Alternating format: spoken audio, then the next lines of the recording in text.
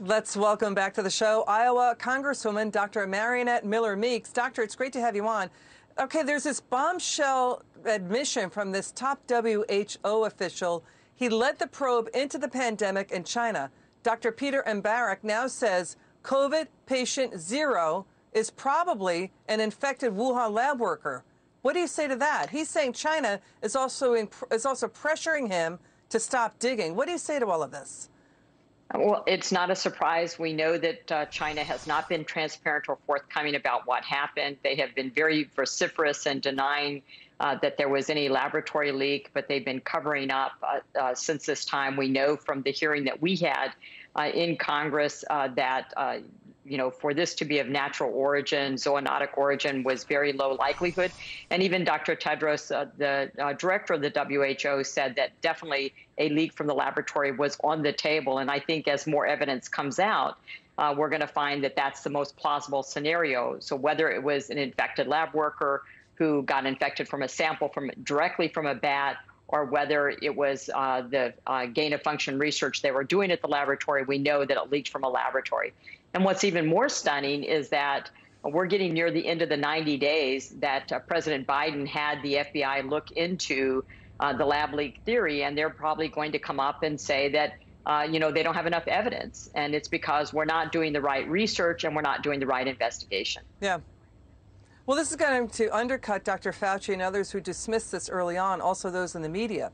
You know, Dr. Fauci is now saying, yes, investigate it. Early on was downplaying it. Dr. Mbarek and also WHO officials also warned about a second Chinese lab in Wuhan run by China's version of its CDC. Listen to this. Dr. Mbarek said that when he was in Wuhan, China, he asked about that second lab. He said, when did it start?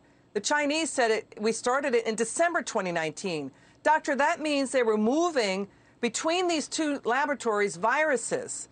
It's December 2019 is when the official outbreak started. That's what China says it started. What do you say to this? Well, the official outbreak, they said, started December, but we already have information that it started earlier than that. We know that there were 3 laboratory workers who became ill and were hospitalized. That was in November. We know that there was military sports games that happened in October, and that there were athletes from around the world. They said that Wuhan was in a lockdown. They didn't have media. They didn't have fans. They didn't, it was like a ghost town in Wuhan, and that several of the athletes became ill and had COVID-like symptoms, as we would call them now. So we know that it looks like the virus started much earlier than that. We have that evidence, although it's circumstantial. It certainly leads us to believe that that the virus started much earlier than what the official proclamation is. And as we've said, China has continued to downplay any possibility that this leaked from a lab. Last year, I discussed with physicians that there were 2 laboratories in Wuhan, although the one that's closest to the wet market where they said this originated is the Wuhan Institute of Virology. But there actually are 2 laboratories, and we know that they have breaches in safety protocol as well. That's right. Well, it's really disruptive to be moving virus samples from lab to lab. That's dangerous stuff. And scientists, the WHO official, Dr. Peter Mbarek, said they discovered there are at least 13 variants already circulating in Wuhan, China by December.